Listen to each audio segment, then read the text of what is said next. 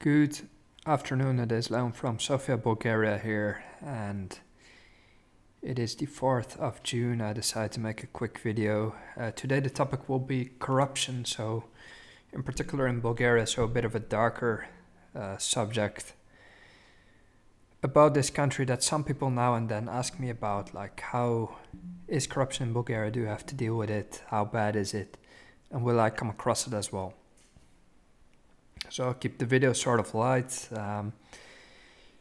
Normally I don't really make videos about negative topics such as this because I like to stay relatively positive. There's plenty negative news already in the world, but it is a sort of a serious topic that I want to share my own light on. So first of all, I haven't directly been in touch with corruption in the sense that I had to bribe someone or have been offered bribes, and that's mostly because I'm not in the realm to come in touch with that. I've never come across it because I typically drive the speed, I shoot, I don't drink, I don't use drugs, I basically don't go out in nightlife, so there's little, I'm sort of an introvert, I don't go out too much besides sport, travel, and the things that I enjoy. So I'm unlikely to come across that thing on my own. You know, there's just no reason for that to happen. That I come in contact with cops, let's say, that doesn't happen. The amount of times I've been in contact with police, I've had relatively decent experiences. They're always friendly, but I haven't committed offenses in that sense. Now, where corruption has affected me is, for example, when I was in the hospital. I've had an allergic reaction once where I needed to be hospitalized because it was bad enough that my throat got swollen. It was a reaction to medicine. And I was in the hospital, and there I noticed that it was Pirogov, let's say the main emergency hospital in the city of Sofia. Essentially, it was 6-7 years ago, I think. I was in the hospital and there was nothing there, so I was in the toxicity department. There was no toilet paper, the bathroom door couldn't be locked, there was no cutlery, the food was, the food is food, I will not complain, but I basically got soup, bread with butter and some jam, but I had no knife to spread the butter on my bread, you know, that sort of thing. There was essentially nothing at all. I got pajamas that were striped prison pajamas, and they were way too big for me, so when I was walking around the hallway I had to pull up the pants or hold them up, because if I would let go they would just drop on the floor. And then I noticed obviously the corruption and lack of funds. Even though there's lots of EU funds being poured into this country, they sort of disappear. At the very least, it did not go to that hospital. And it was basically a third world scenario. Then there was one spoon in our room. I was with 3 guys. 2 others were there because they were heavily intoxicated because of alcohol and needed to detox. I was there because I had an allergic reaction. One guy left after 2 days when he basically got rid of his hangover. He was very intoxicated, screaming at night and stuff. He left. And I got his spoon so I could eat soup and I didn't need to drink it anymore. We had 1 soup in the whole room. So this whole lack of funds, no soap, no basic hygiene, no towels in a basic hospital, in the main hospital of the city, is a sign of corruption. Quite obvious. So Bulgarians, when they go to a hospital, typically what they do is they bring a sports bag with their own cutlery, their own toilet paper, pajamas, new clothes, everything, as if they go on a vacation. Tragic but true. Now, where else have I seen corruption? I typically don't go into this because it is so dark that I don't want to, and it is so all-encompassing that I just want to sort of pretend it doesn't exist, but for the sake of this video, I thought I'll just highlight one case of corruption and the reaction to that. We have a road that leads to the city of Svoge from Sofia, and from there to Vratsa, which is a bit to the north. This road has been reconstructed and has been made to contain radioactive gravel, and obviously that's been done on purpose because that radioactive gravel comes from a uranium mine which has been closed in the 90s. First of all, you should know that Bulgaria has uranium mines all over the country, but in particular in the Iskar Gorge, which is north of Sofia and stretches for, let's say, 60 kilometers. I know this area extremely well, and I've hiked through every village, through every town. And when you hike there, now and then you see a radioactive sign. You know, the sign from some Chernobyl movie, probably. You see that, and what you see is a big pit with gravel in front of it. And in contrary to how a mine should be closed with concrete, so no animal or human can ever get in again, it's basically closed with gravel, just random gravel, because it's cheaper just to throw sand and gravel on a pit rather than make a concrete structure. Now what happened is that for the particular reconstruction of this road, there's obviously a public tender, there's EU money, which gets sort of embezzled. The funds kind of disappear and are spread through firms that are friends of so and so, and you know, it goes that circle. Radioactive gravel was taken from the mine, so it was sort of reopened. The gravel was mixed in with the asphalt and spread all over the road for, I don't know, tens of kilometers. As far as we know, only this stretch of the road, but who knows where else. Persons were getting cancer in the area. Now, I don't know in what numbers, but someone, some way found out that there was radioactive gravel on the road. Now, obviously, nobody wanted to investigate this, so what people did is they just went with their own Geiger counter, called the news, who then came and investigated it as well, and they tested the gravel on the side of the road with this Geiger teller or counter, and it showed 4 times the norm that would be permissible, because, well, radioactivity is everywhere, so there's some level of exposure that can be considered negligible, but 4 times the maximum exposure that a human can tolerate was found just on the side of the road. And now when you drive a road, it gets worn, it gets wear and tear, and the dust is exposed, you know. That's just how it goes. So the people are obviously very concerned living in these towns, and the news paid attention to this. So it's not that you cannot discuss these topics, it's only that when you get very close to certain people, there might be a backlash. But you can freely discuss such topics and corruption cases in general. But the thing is that then there's a very short outcry in the media, the news discusses it, and then you never hear from it again. So this scandal is, to me at least, so big and so serious that it makes me doubt everything I love about this country. And second, first of all, that this happens is obviously obscene. It's just disgusting. Second of all, the complete lack of response. You get. It was in 2015 that they found this out. You get some small public outcry, and you'll never hear from it again. Never, ever. So it's not really raised to the EU. There's no further investigation. It's a small scandal, and then it's gone. And I'll tell you why this is exactly. It's not because the Bulgarians are lazy or passive or they sort of tolerate this, but it's so all-encompassing, like I said, that you eventually need to start to ignore it. Because if you start thinking about yourself and your family and how this might affect you,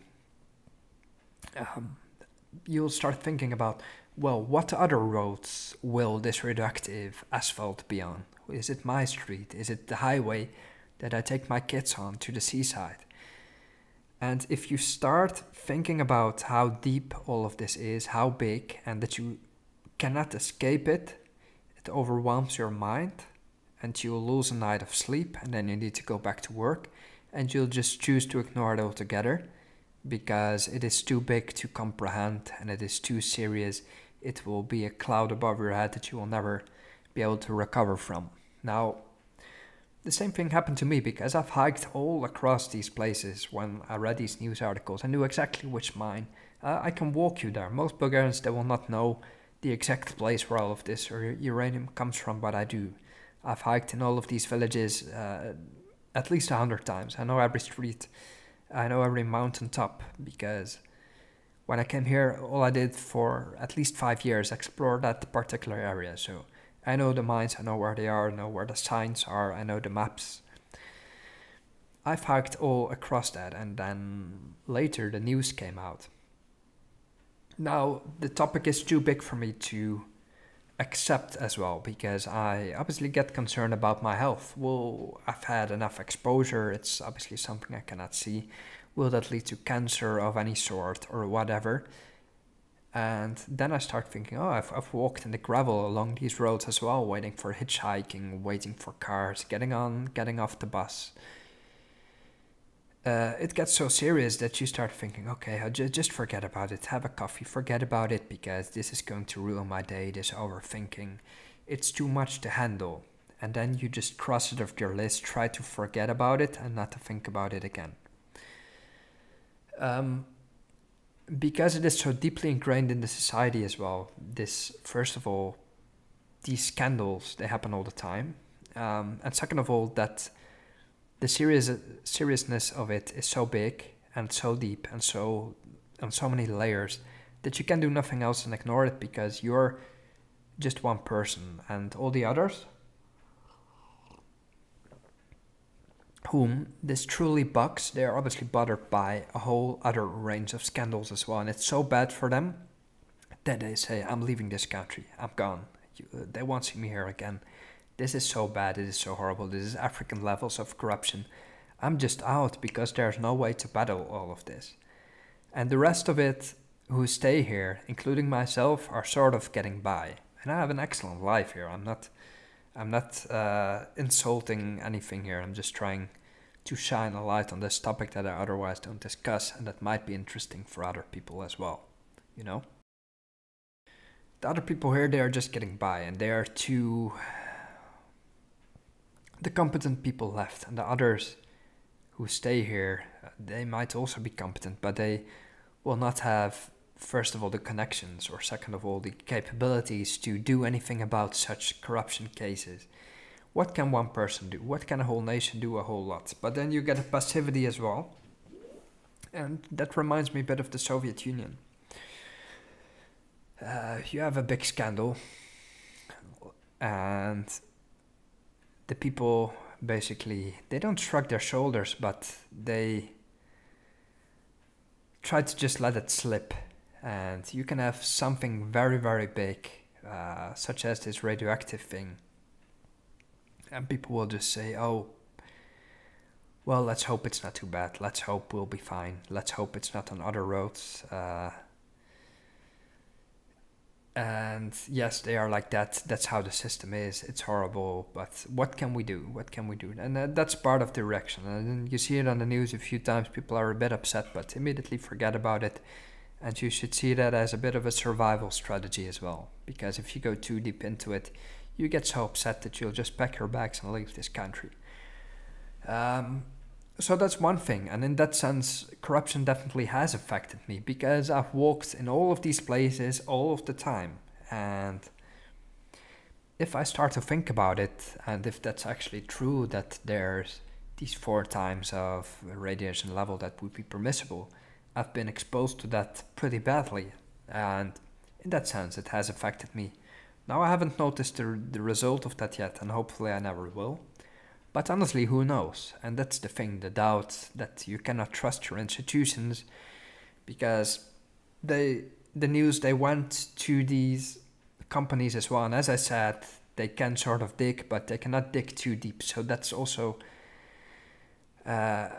just as far as they go. So they start to ask, the companies say, oh, it's not radioactive, we have the permissible, we have the permits,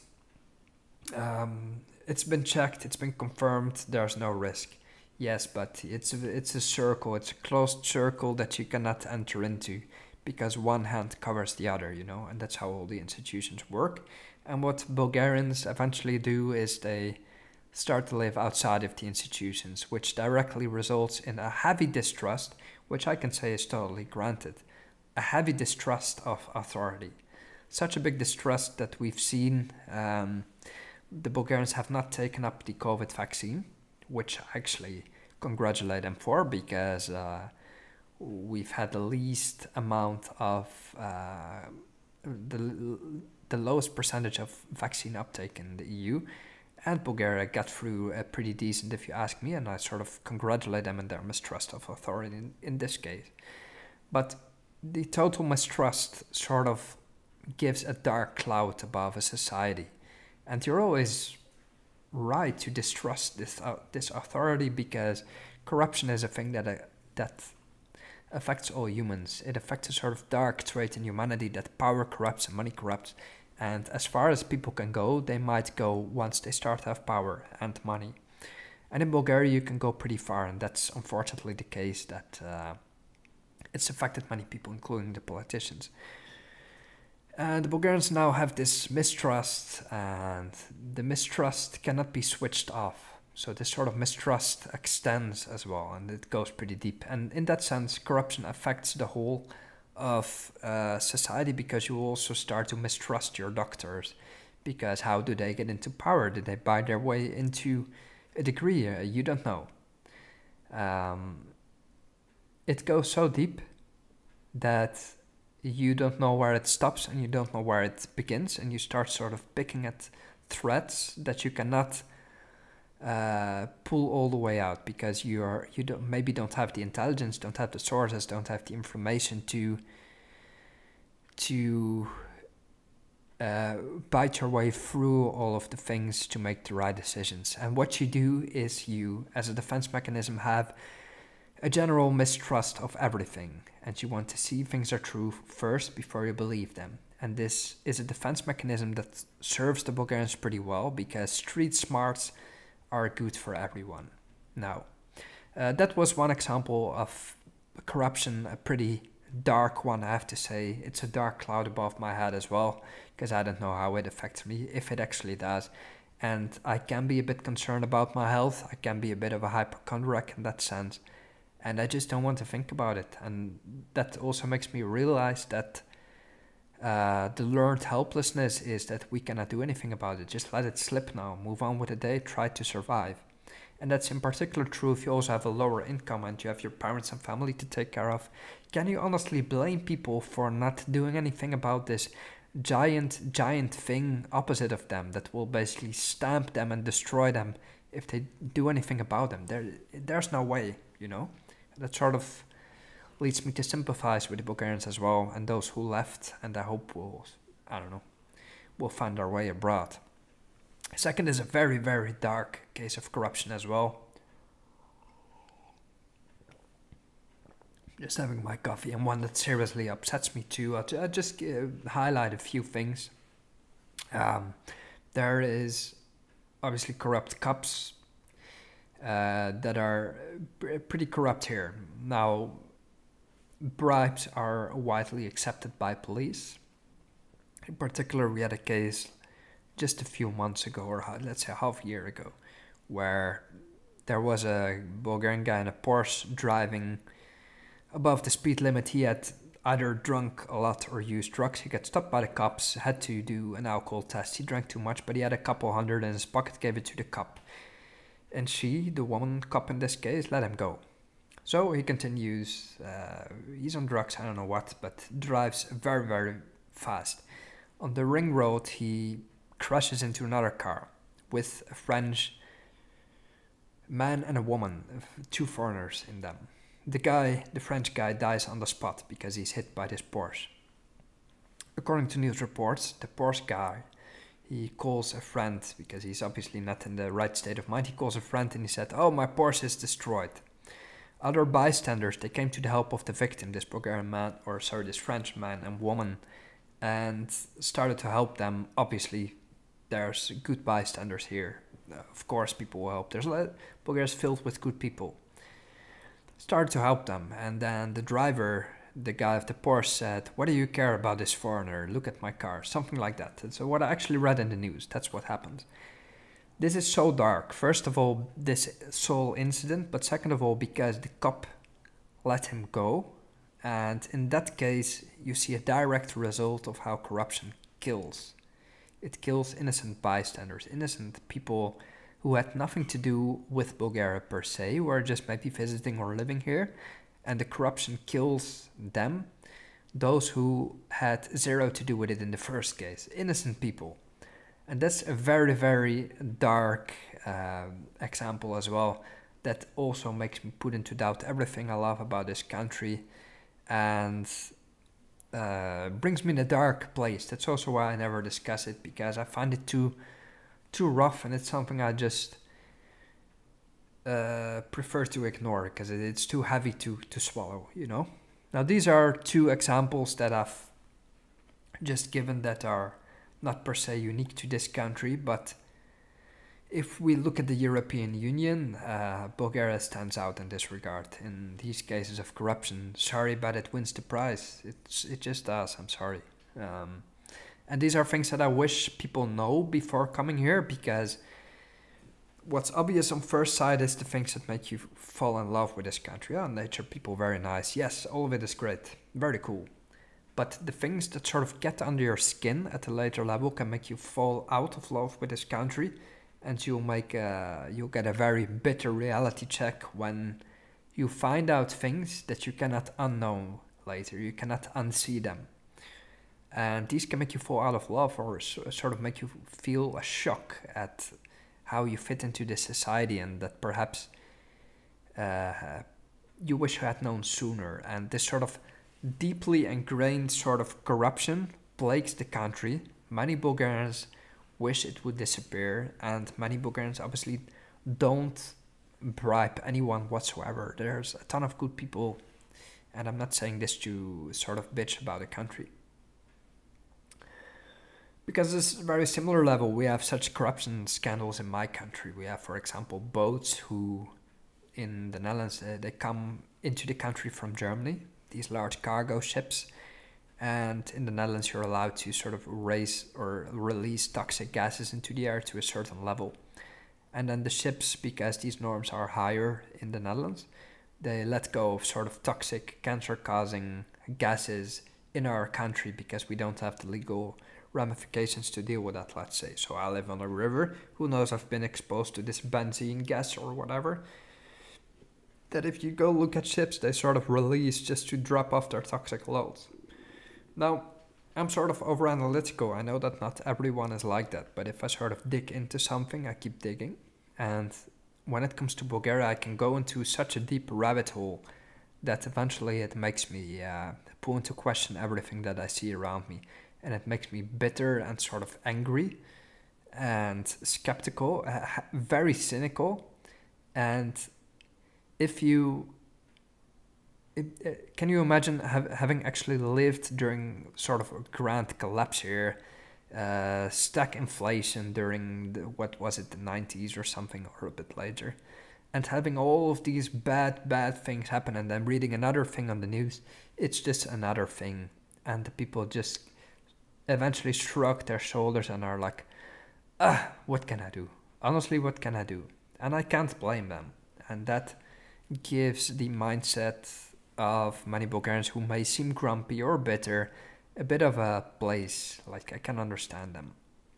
And the good thing is that we have a younger generation right now who has the fight in them, sort of.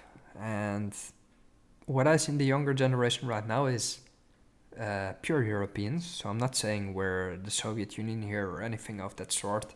I see a new layer of society developing that will do things differently. But these scandals, they keep plaguing society, and it will be that way for the coming future, because the road is still there, the radioactive road is still there. You will never hear from it again. This passiveness is something that plagues the country as well. The road will not be destroyed, and if it will be destroyed, that's the thing. One scandal builds upon another. So if the road is eventually destructed, let's say, it will be done by some other firm as well, and they will not follow the right safety precautions because it will be too expensive. So that dust will be released, and that will be even worse than just leaving the road where it is right now. And then you can see that if you start to focus on this corruption and how you find solutions and ways out of it. It might seem very simple. Oh, you take the road away. Yes, but who will do that and in what way? And when you start to truly think about these things and how deep it goes, by the time that you realize that this is just a clusterfuck, the walls of your apartment will start coming towards you and you just want to go for a walk. And I hope I shone a light on how corruption works. Often Westerners don't understand it, and often they think it's innocent, or it's just a sign of a sort of relaxed society that sort of flaunts at the authorities, and that's sort of fine because the Bulgarians are smart and they know how the system works against them. Yes, perhaps, but at the same time you should realize the dark edge that it has and how deep it goes and how serious it is, and that some baggage that you need to know, you need to carry, you cannot unsee, but it will also make you wiser in your choice of either living in Bulgaria or anywhere else, because this issue plagues a lot of other countries as well. I don't know, Italy, even the Netherlands, with a lot of things. But on a real deep level, Bulgaria is plagued by this, and that's just what I wanted to share.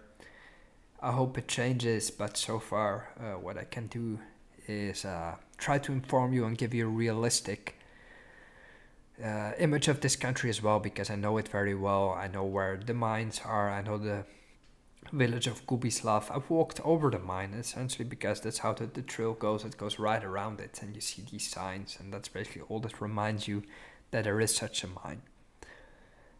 So I sort of know what I'm talking about when I discuss this topic, but I don't mean to be offensive. On the other hand, I find Bulgarians are pretty easily offended when it comes to their country. But I say nothing they wouldn't say themselves. If you ask anyone leaving this country, they will mention such cases, such scandals, and how it plagues them.